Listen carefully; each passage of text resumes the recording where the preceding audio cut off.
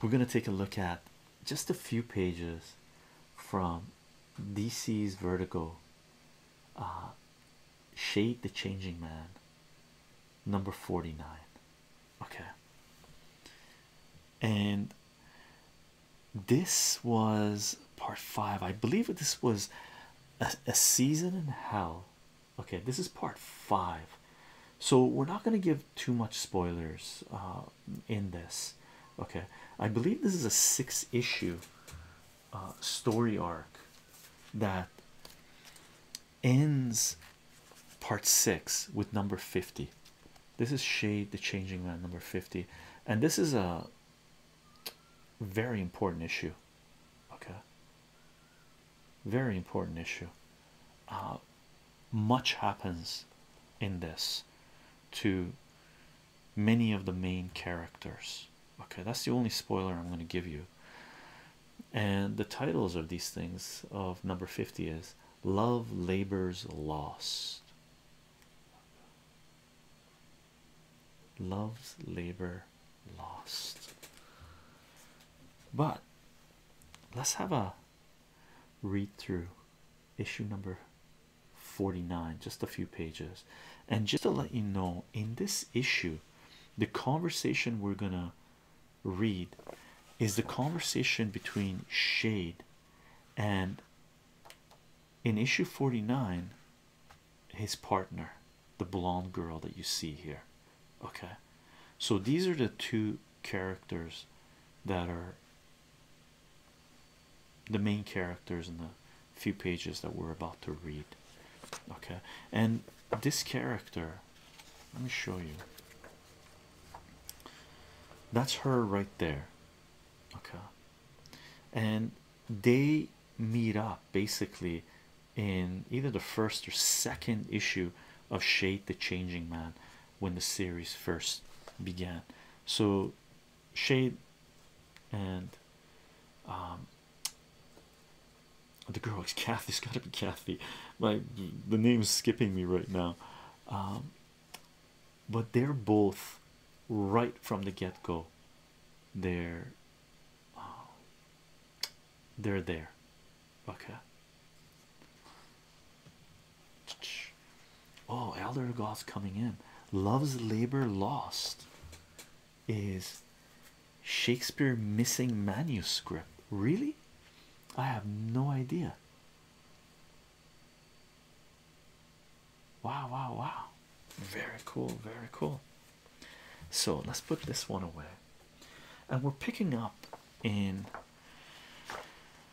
sort of mid-story here. And the only background you need to know for this, is that they're together. Okay.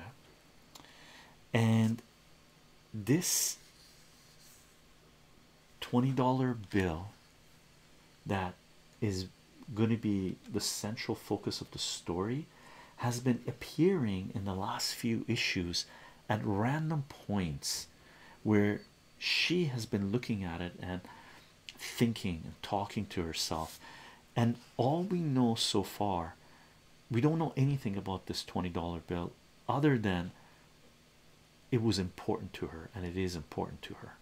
Okay, that's it. And all we're gonna do is read like I think it's like 5 pages. Okay, and I titled this thing, the bookmark, as Life.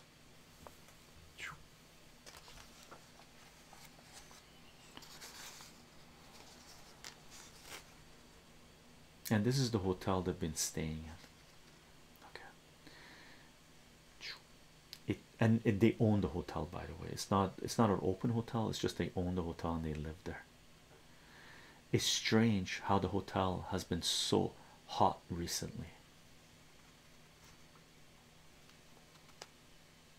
Yet now the air around it is so cold, the steam hangs from their mouths like comic book word balloons. The west wing's untouched. We could move back in right away, Shade says. No, I don't want to stay here tonight. I just want to pick up a few things, from my room.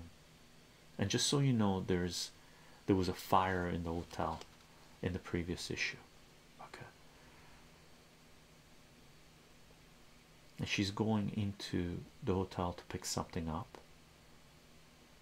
or some stuff up, and Shade is waiting outside.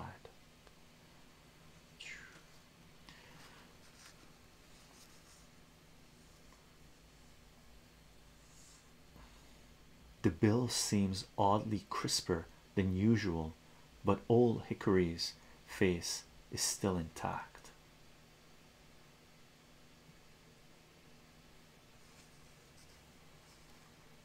Unlike poor Shimmy's. And Shimmy is another character in the story arc.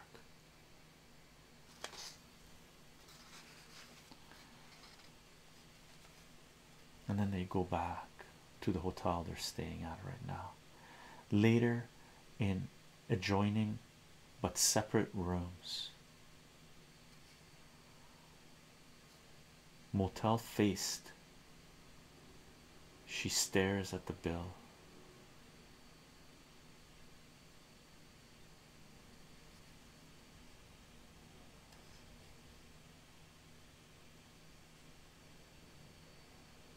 The first time I saw it, I was just 17 years old, she says.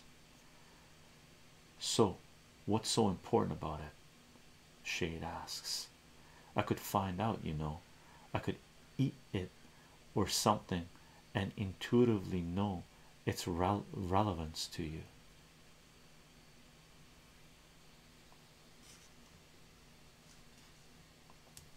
Now keep in mind they're partners right now. She's actually pregnant with Shade's child. I know, she says, but it's going to sound really stupid. Good, I need something really stupid right now, Shade says. Well, I was at a party I didn't want to be at, with my parents, whom I didn't particularly want to be with. It's hard to admit when your parents are dead that there was times when you couldn't stand them, she says, looking at the $20 bill.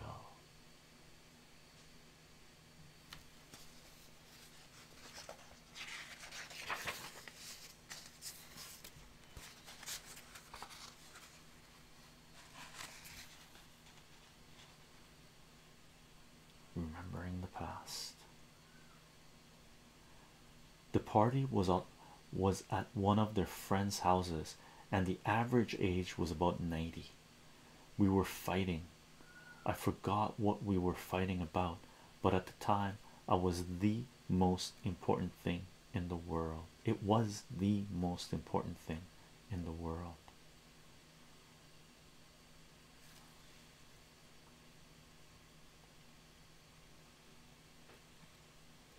The point of it was that they were treating me like a child, a little girl. I said something about chains or straitjackets or fascism, which, as they were good liberals, always managed to piss them off.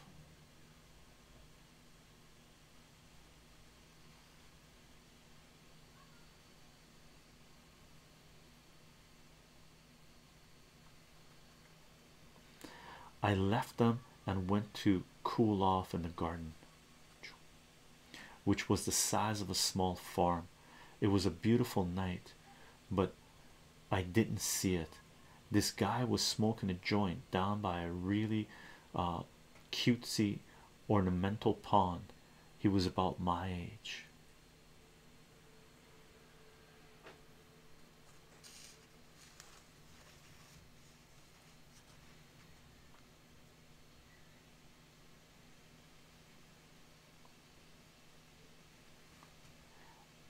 I didn't say a word to him, not a single word. When I sat down beside him, he handed me the joint as though I'd been there all along. He blew smoke out of one nostril, then the other. I was impressed, though I tried not to show it.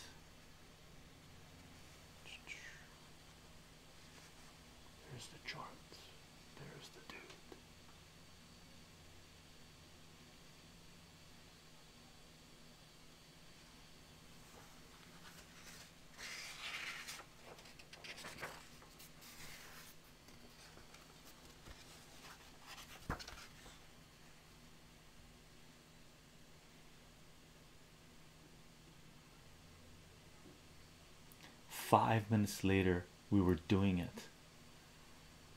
We still hadn't said a word. He didn't even bother taking, we didn't even bother taking our clothes off.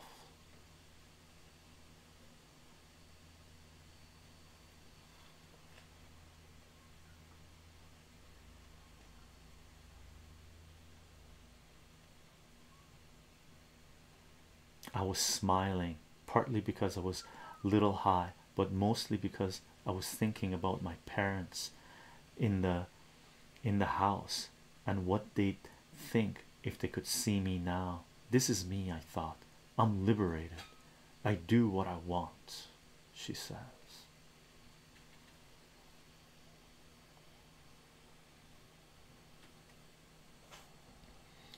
We still hadn't said a word as the boy hitched up his pants. He pushed a hand into a pocket. He pulled something out.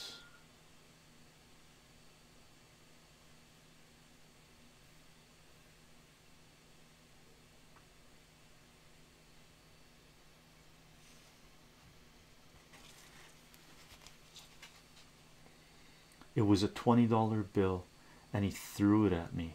He threw it at me and turned and walked away.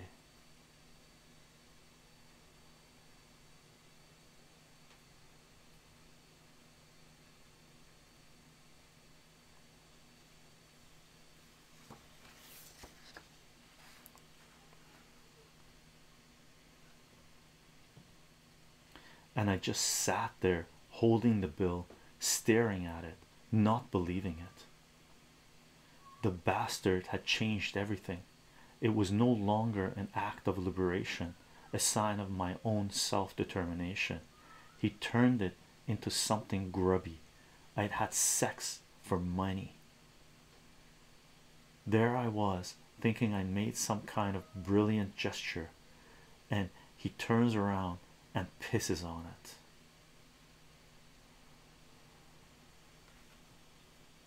So it's the past. Forget it, Shade says. But it's not just the past, she replies. All we seem to be are empty gestures.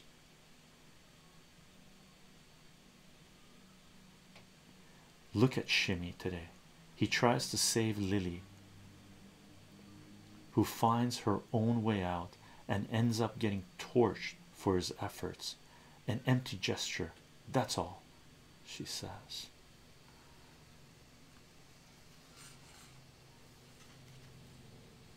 You're blowing things out of proportion, Kathy. That's my job, Shade replies.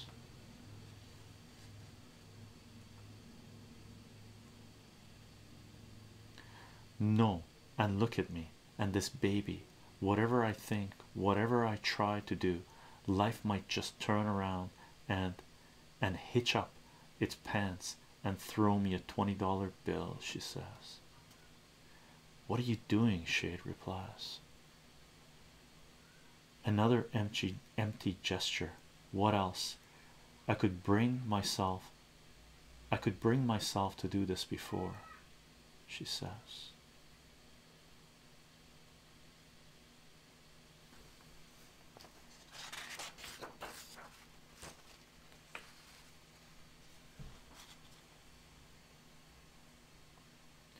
She can feel herself crying as she throws the bill away. It's always a melancholy occasion when you let go of the past, however unsavory that past might be. Another piece of old skin, the dead, a little more dead. She really has no idea quite what or whom she's crying for.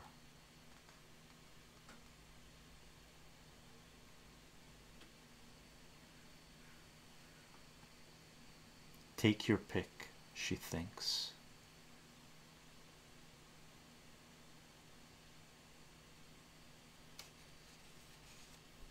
Take your pick.